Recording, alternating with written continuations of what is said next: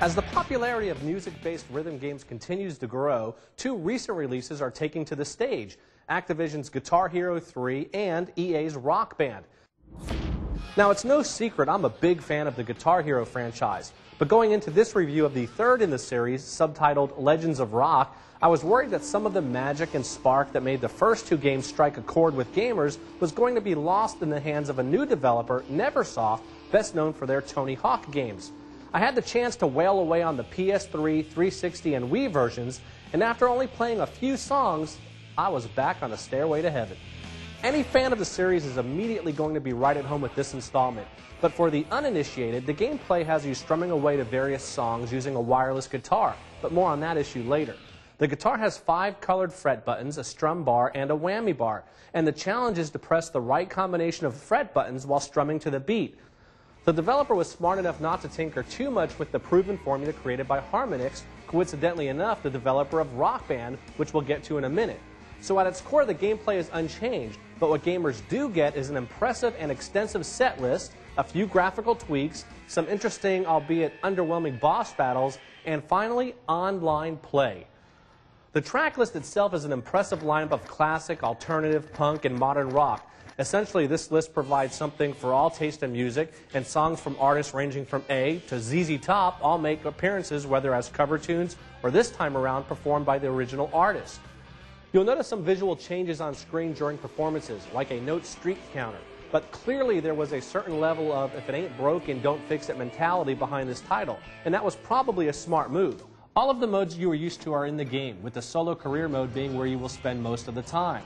There are some new animated cutscenes in an attempt to give the game some personality and a semblance of a storyline, but you'll find yourself skipping through them just to get back to grinding your axe.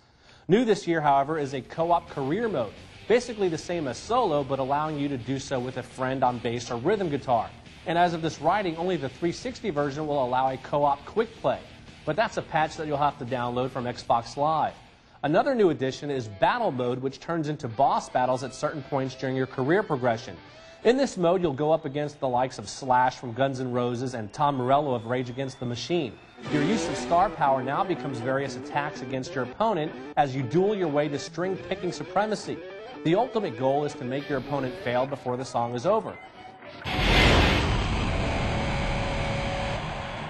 It's actually neat to go up against these legendary grinders, but ultimately simply serves as a cute and pointless distraction from the rest of the game.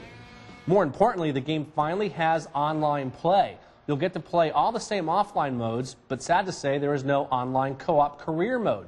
Of course, each of the 3 versions have their own types of online service, with Xbox Live still being our favorite simply because of their perfected user-friendly interface and friends list.